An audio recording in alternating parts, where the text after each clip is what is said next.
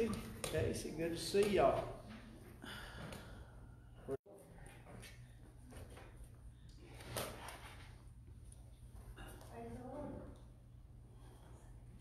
Go with me to 1 Corinthians chapter 15. It's Resurrection Sunday. I'm not one of those preachers that feels like I have to preach messages for every holiday.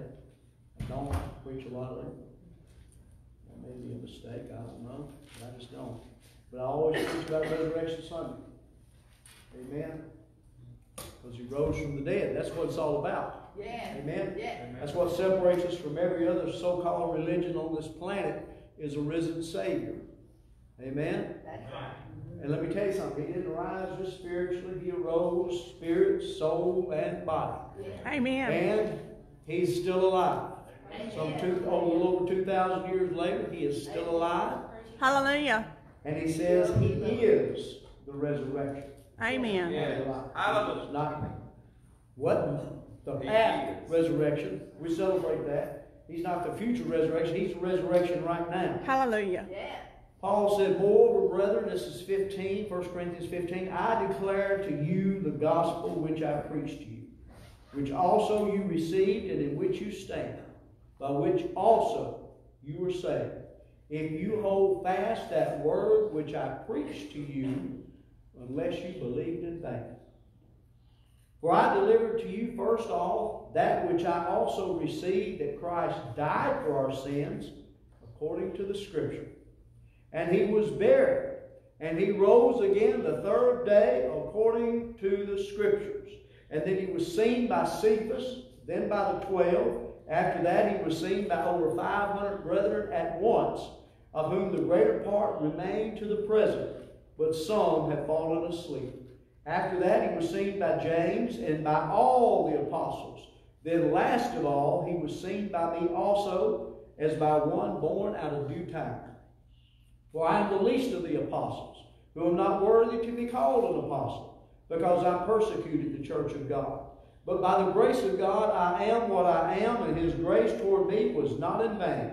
But I labored more abundantly than they all, yet not I, but the grace of God, which was with me. Therefore, whether it was I or they, so we preach, and so you believe. Now, if Christ is preached that he has been raised from the dead, how do some among you say that there is no resurrection of the dead? But if there is no resurrection of the dead, then Christ is not risen. And if Christ is not risen, then our preaching is empty, and your faith is also empty. Yes, and we are found false witnesses of God, because we have testified of God that he raised up Christ, whom he did not raise up, if in fact the dead do not rise. If in fact the dead do not rise. For if the dead do not rise, then Christ is not risen. And if Christ is not risen, your faith is futile. You are still in your sins. Then also those who have fallen asleep in Christ have perished. If in this life only we have hope in Christ, we are of all men the most pitiable. But now Christ is risen from the dead, and has become the first fruits of those who have fallen asleep. For since by man came death, by man also came the resurrection of the dead. For as in Adam all die, even so in Christ all shall be made alive. But each one in his own order.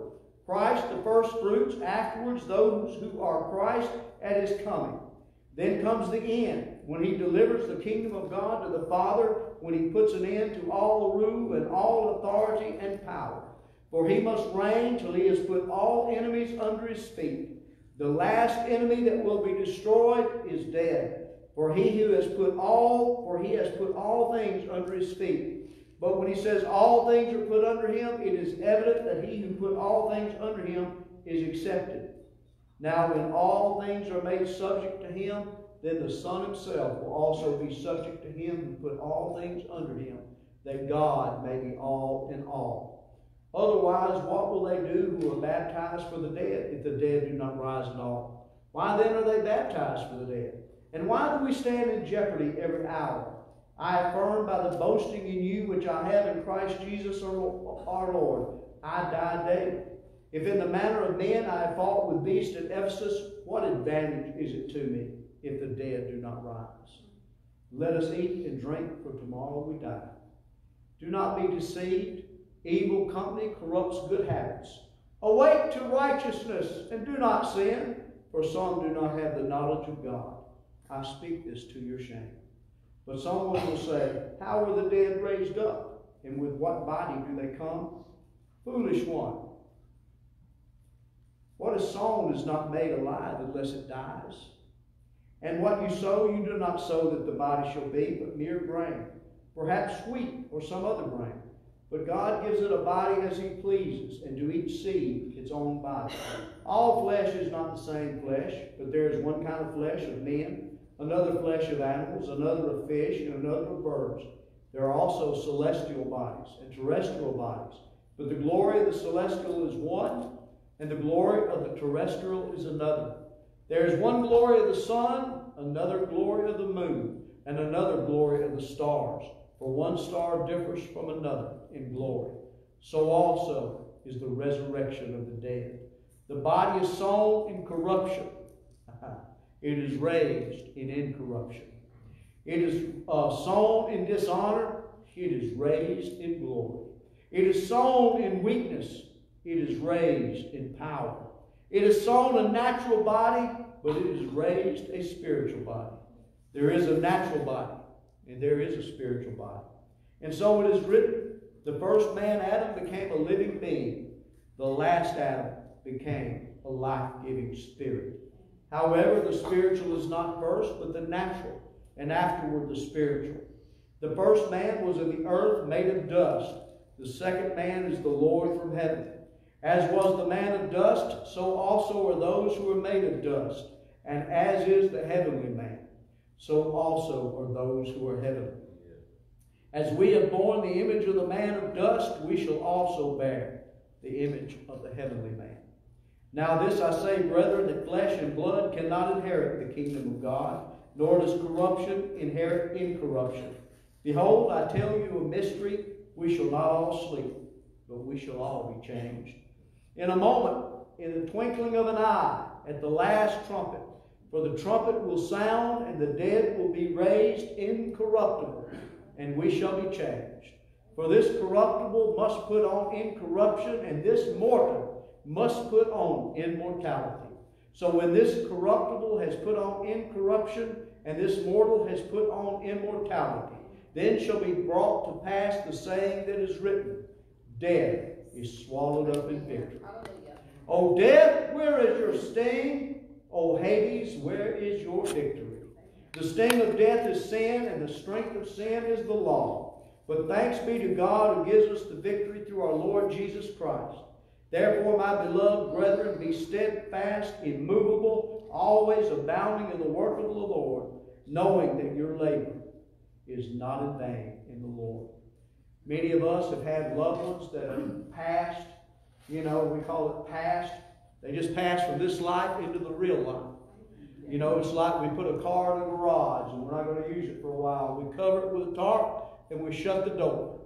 But one day, we decide we're going to drive it again. And there's going to be a trumpet sound. It will blast from heaven. It'll be that shofar, right? It won't be that shofar, but it'll be a shofar. Because when it mentions the trumpet, that's what it's talking about, a shofar sound. It's one like no other. There's not one like it anywhere. And it will sound, and it will be heard in all three realms. And those who have went before us and are asleep, they're coming up out of those graves with a brand new spirit body, just like Jesus has today, resurrected from the dead, and they will live forevermore. Amen. That's the body. But let me tell you something, they ain't dead now. They're alive right now. The only thing is that body is parked like that car in the garage. It's just awaiting the sound. And it says those of us who remain will be changed in the twinkling of an eye. We'll go through that metamorphosis right there on the spot. Now that's talking about the resurrection that is to come. But I want you to know you can experience a resurrection right now in your life today. Amen. Because there's some dead stuff in our lives. But there is a real resurrected king. Go with me to John chapter 11. I want us to look at something today. I want us to talk about walking in this resurrection power. Putting on resurrection power now. You know, God gave us a word last week. I've been praying it just like He gave. God said if you keep saying it's coming, it'll always be just coming. All that is hope. God said what I prophesied, what I said is a right now word. It's for today. The reason it's taking you so long to get it is you keep putting it off into tomorrow. And God said, I'm not operating in tomorrow. I am the God of now. Yeah. Amen? Amen. Jesus didn't say, I am going to be resurrected. He said, I am. Before He ever rose from the dead, you know what He said? I am the resurrection. I am the life. How many of you know God knows the beginning from the end? For a long time I tripped all over that. I said, God, what's that mean? You know the beginning from the end. You know God don't dwell in time with us. How many of you know it's not whatever time it is right now with God? God's already been there. God said He knew me before the foundation of the earth. Before He ever created the earth, He already knew me. Already seen all my days. Knows my end and the end of anybody I leave behind. Already knows all that. Already been there. How many of you know it says the Lamb was slain from the foundation of the earth? So Jesus didn't just become the resurrection when He rose from the dead. He was already the resurrection. How many of you know that? Yeah. Amen. That should mean something to you. Because guess who dwells in you? Amen. Guess who dwells in you? Hallelujah. Amen. Chapter 11 of John. Now a certain man was sick, Lazarus of Bethany, the town of Mary and Martha. Everybody there? Y'all got that there too? Okay. It was that Mary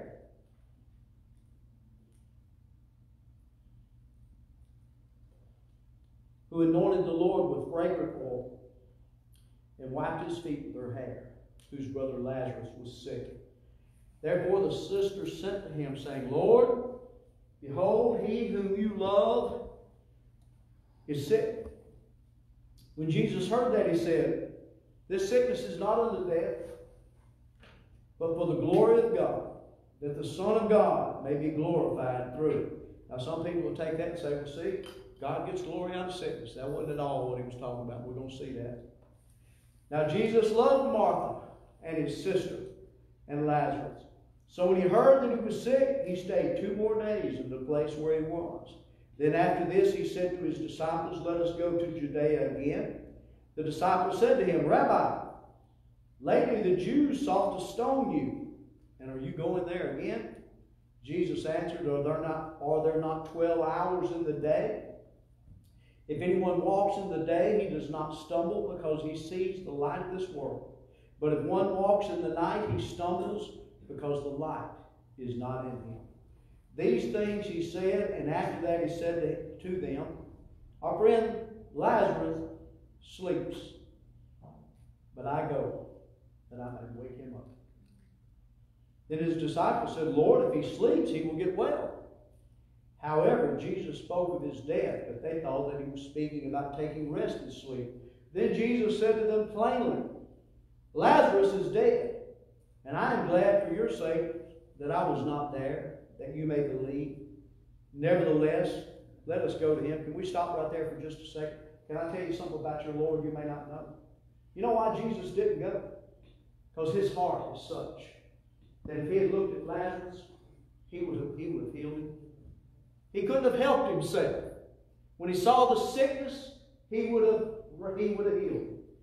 So He had to remain where He was at, because He was going to show us something for all of man to see forever. Right? But if He had went, He could not have helped Himself. He would have raised him up. Because He already knew he was dead. He said He's dead. But I go. I go to wake him up. I like that. Then Thomas, verse 16, who is called the twin, said to his fellow disciples, let us go that we may die with him.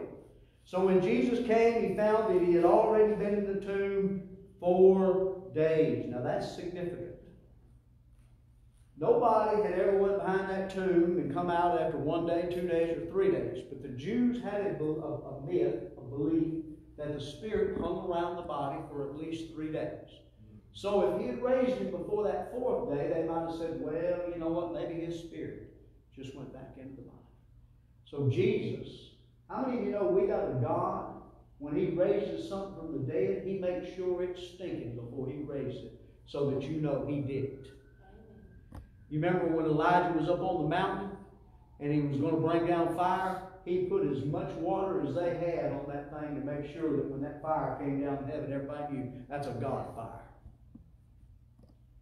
Maybe you've got something in your life that you don't think can ever change. Maybe you're depressed. Maybe you're going through something. Maybe your marriage is going through something. Maybe your relationship with Jesus ain't what it's supposed to be. Maybe you hadn't talked to him in a long time. Maybe you don't think, hey, there's no life left in this thing. There's nothing. It's just dead. It's graveyard dead. I want you to know that he can bring it to life this morning. He can bring it to life this morning. Your health may be gone. Everything may look like it's over. It may look like it's dead, dying, and buried. But I'm here to tell you, he's still the resurrection and the life. Hallelujah. He can bring it from the dead if you'll believe. Amen. But you got to believe in the right now God. You got to quit believing for tomorrow. Because today is the day of salvation, says the Lord. Amen. So when Jesus came down, he found that he'd already been in the tomb 4 days. Now Bethany was near Jerusalem, about 2 miles away. And many of the Jews had joined the women around Martha and Mary to comfort them concerning their brother. We've all been there, haven't we? Now Martha, as soon as she heard that Jesus was coming, went and met him. But Mary was sitting in the house. Martha gets a bad rap, but I want you to listen about this Martha here. She knew some things. That's right. Now Martha said to Jesus, Lord, if you had been here, my brother would not have died. And she's absolutely right. But even now I know that whatever you ask of God, God will give you. Jesus said to her, your brother will rise again. Martha said to him, I know that he will rise again in the resurrection at the last day. Jesus said to her, woo! Hallelujah. Jesus said to her, Jesus said to her, I am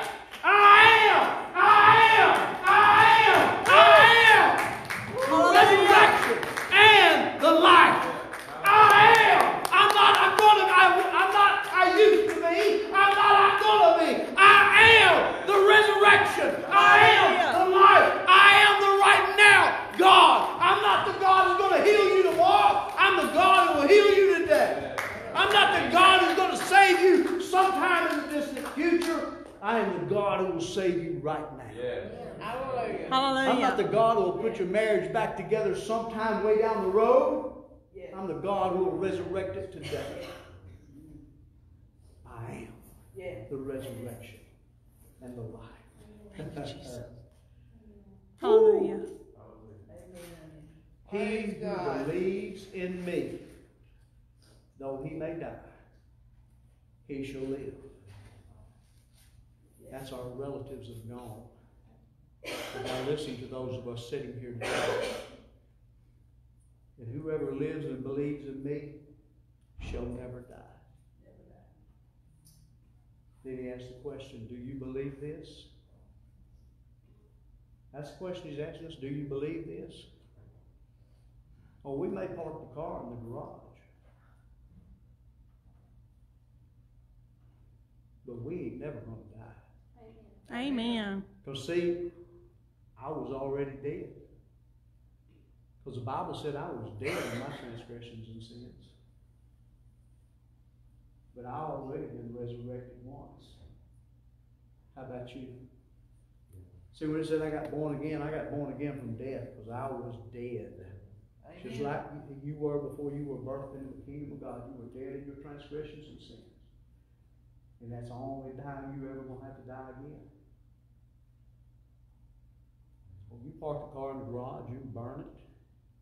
You put it in a mausoleum. You can bury it 6 feet under. It don't matter what you do with it. Sound's coming, and you're going back to get the car. But you're alive. You're alive.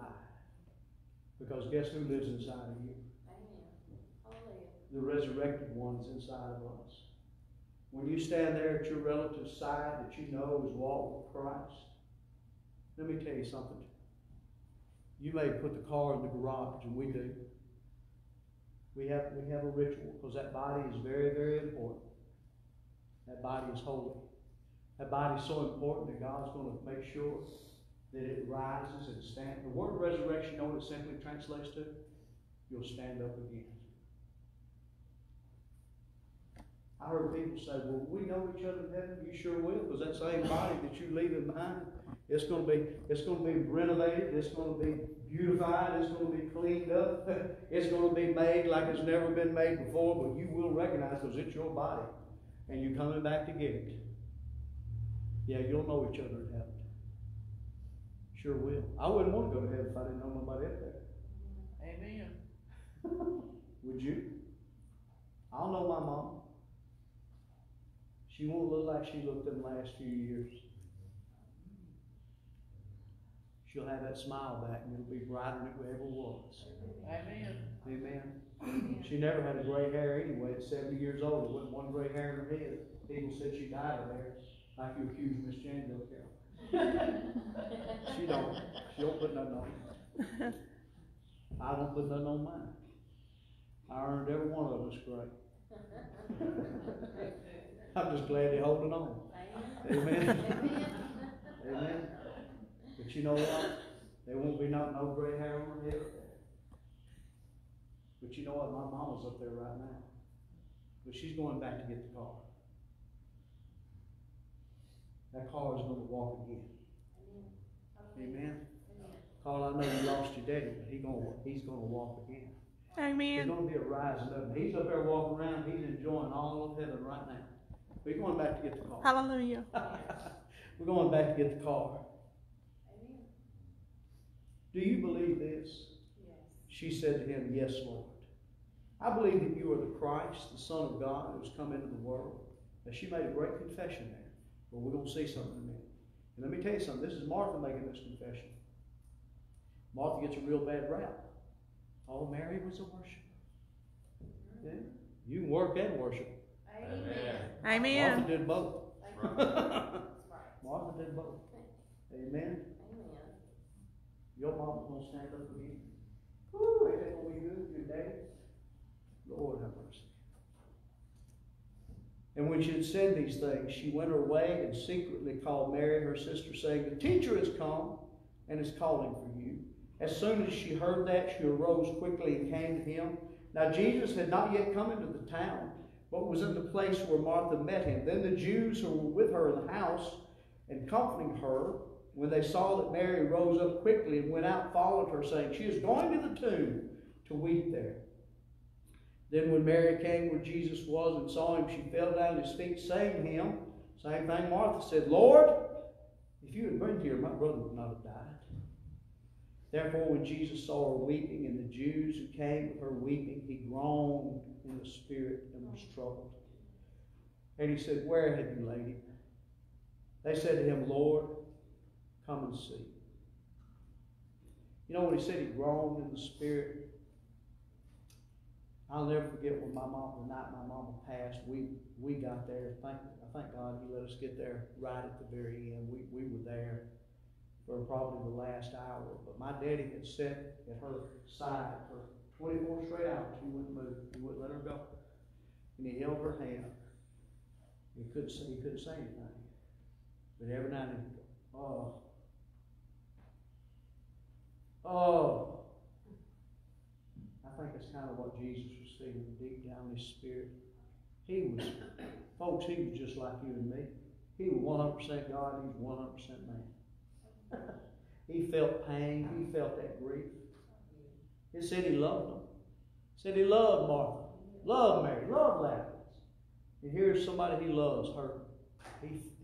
How many of y'all ever felt somebody's pain? He felt it. He felt all of it. You know what? He groaned for my daddy's groaning that night. He felt it. They said to him, Lord, come and see. Jesus wept. Then the Jews said, see how he loved him? And some of them said, could not this man who opened the eyes of the blind also have kept this man from dying? But see, we already knew he could do that. We already knew he could heal the sick. Did we? Then Jesus again, groaning in himself, came to the tomb. It was a cave, and a stone lay against it. Jesus said, take away the stone. And Martha, don't judge her too harshly. She did just exactly what most of us would have done. Because you got to realize, ain't nobody ever done this before. Ain't nobody ever came up out of that tomb. Ain't nobody they've ever rolled that stone in front of ever come up out of that tomb. So she says, Martha, the sister of him who was dead, said to him, Lord, by this time there is a stench, for he has been dead 4 days. Jesus said to her, he has to remind the stone, did I not say to you that if you would believe, you would see the glory of God? See, in Martha's mind, she knew he was raised from the dead. She told the Lord, said, I know that in the resurrection my brother will rise up again. But she missed something. She missed what God said, I'm present tense God. I am the resurrection and the life. He was telling her, you don't have to wait for tomorrow. You got me today. Amen. So she did what all of us do. She couldn't see past that tomb. Let me tell you something. If I'd been there, I couldn't have saw past that tomb. If you'd been there, you couldn't have saw past that tomb. All she knew was the natural. She said, he's stinking right now, Lord. Let me tell you something. There may be some stuff dead and stinking in your life, but it don't stop the resurrection in the life. It don't stop the resurrection in the life. Ooh. Did I not say to you that if you would believe, you would see the glory of God? See, we always think he's talking about tomorrow. God's saying right now, church, if you'll believe, you can see the glory of God right now. Thank you, Jesus. But as long as you want to see it tomorrow, you just keep hoping. That's not faith. Hope is never faith. Hope is part of it. It's very important, but we got to have faith. We got hope, but we got to have faith. We got to believe for the now. Then they took away the stone from the place where the dead man was lying. And Jesus lifted up his eyes and said, Father, I thank you that you have heard me. And I know that you always hear me. But because of the people who are standing by, I said this, that they may believe that you sent me. Jesus did not go and heal him. He didn't go because he knew his compassion, he knew his heart, he knew he couldn't help himself, he would have healed Lazarus. But he had to demonstrate for you and I this day, and for all the world, all these thousands of years later, that I am the resurrection and the life. I am the one who raises the dead. He's going to rise from the dead, but you got to know he can raise you from the dead. Right? And he gave you his word for it. That should have been good enough. But just to prove it, he's fixing to prove it for all of eternity. Because this man's been dead 4 days. He's been dead 4 days. Let me tell you something. If you've been dead 4 days, you are dead.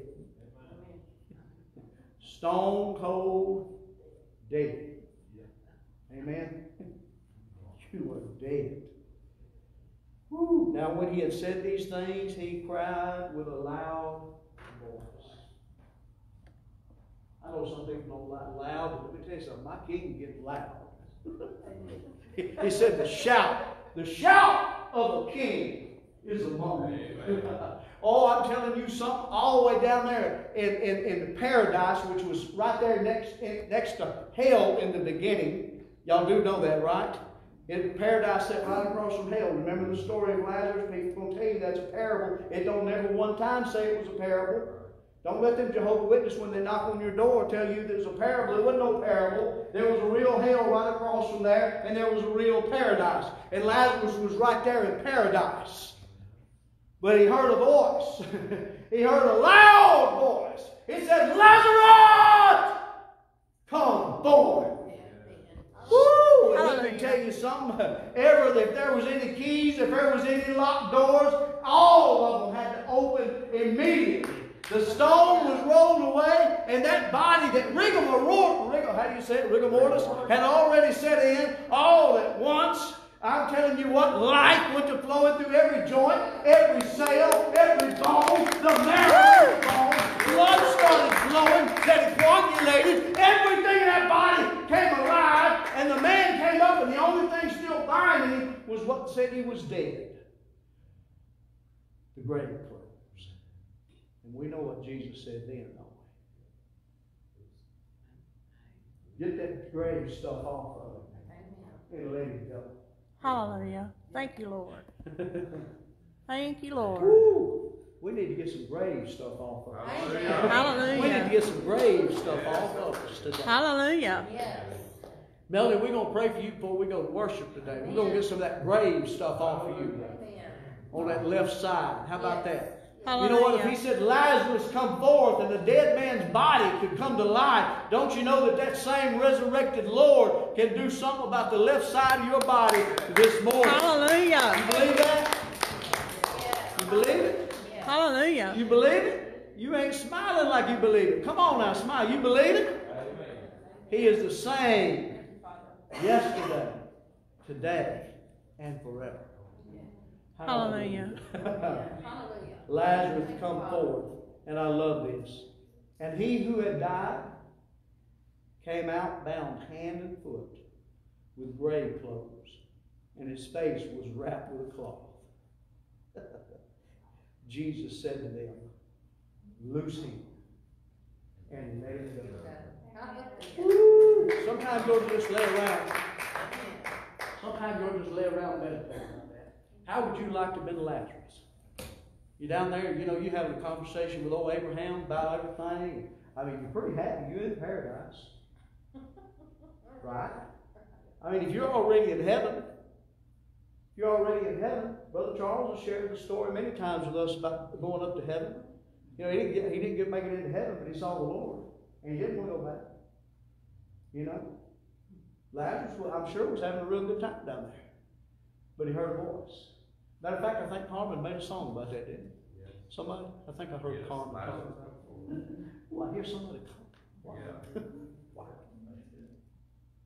And then you wake up, you can't see nothing, you got something over you, but all at once, there's some kind of life inside of you that you just can't lay down on that thing. You got to move as best you can. I mean, there's just so much life in you, you're just bouncing. You're hopping. Oh, but you still bound up. You still bound up. That's what happened to us when we got born again. There was so much life in us. We was moving. There was life in us. But we've been in the process of getting some grave clothes off of us for a long time. Right. Hallelujah. Everything that was dead, everything that said we were still dead in our transgression and our sin, the Lord has been loosing us. Hallelujah. Using one another. Hallelujah. I mean, no, Jesus didn't go take the grave clothes off. He let somebody else do it. He let all those stand around. You know what church is about? It's about getting grave clothes off. Oh, amen. Amen. And sometimes, Melody, when we're still alive, the enemy will try to come and put some grave clothes on us. Come on up here. Amen. Come on up here. I'm not trying to embarrass you. How many know Melody had a stroke about Yeah. when was that, last Saturday? Friday? Yeah. Now, tell me what's going on. That left side there. Come on, elders. Amen. Woo. Is this the side that's affected? Still a little weak? Can you move it? What all can you do with it? Huh? A little bit. What can't you do with it? Huh? Can't hold stuff with it? Not good. You want to? Amen. Amen. Praise God. How many believe the resurrection and the life can do it right now? Yes. Hallelujah. See, this ain't really a sickness, is it? Because you was sick, but you better now. This is the damage that was done by the sickness. So this is We need the resurrection life in this thing right here. You believe you can do it? Show me how much range of motion you got and all that good stuff. Tell me what you do. Show me what you can do. You can't hold stuff good, you said. Okay. Like if I handed you my Bible, you couldn't hold it probably. It's pretty big. Hardly hold it. I mean, you just weak. Okay, so you can't do stuff. I noticed you walk. This one looks a lot more limber, kind of like that. Okay. All right, let's lay hands on that. You know who lives inside of you and who lives inside of us? The resurrected one. Oh, Jesus. You are the resurrection and the life. Oh, you are the resurrection and the life. And the enemy came and tried to steal Melody's life, tried to take her out before her time. He done damage to her body. He done some damage. He put some grave clothes on her, Lord. But Lord, we're here by your authority and by your name. And we're commanding that damage to be undone in the name of Jesus. Oh, in the name of the resurrected one, we command this arm to have life in it. Oh, we command this arm to come forth in the mighty name of Jesus, for life to begin to flow in this arm, begin to flow right now. Strength begin to flow right now. Grip my hand hard as you can. Grip it. Come on, just grip it hard as you can. Come on. We just expect that life now to begin to flow. Keep gripping. Oh, Lord Jesus, let that life flow. Oh, the resurrection power of the Christ, let it flow right now. In the mighty name of Jesus. In the mighty name of Jesus. Resurrected power, come forward. Why don't you pull on? Come on. Pull back. Pull back. Pull hard as you can. Pull it. Okay, pull on. There you go, Father. God, let that strength come. Just keep pulling. Strength come. Just keep pulling. Keep pulling. Keep pulling this way. There you go. Push it. Hallelujah. Pull back. Hallelujah. Pull back. There you go. Pull back. Pull back. There you go. Keep that strength going. Strength go. Come on, pull back. Pull a little harder. There you go. Everything's been disconnected, become connected. Everything's been bruised, be unbruised. Any damage done right now, we command it to be undone because of the resurrected life. Lord, we command every part of this mind to connect. Every part of this brain to begin to function. All the nerves be restored. Everything be restored right now. In Jesus' mighty name. Amen. Can you do like that? Worship it. Raise your hands and worship. Lord, just hand it praise. When we worship Him, when we're fixing to worship here just a little while, I want you just start moving your arms.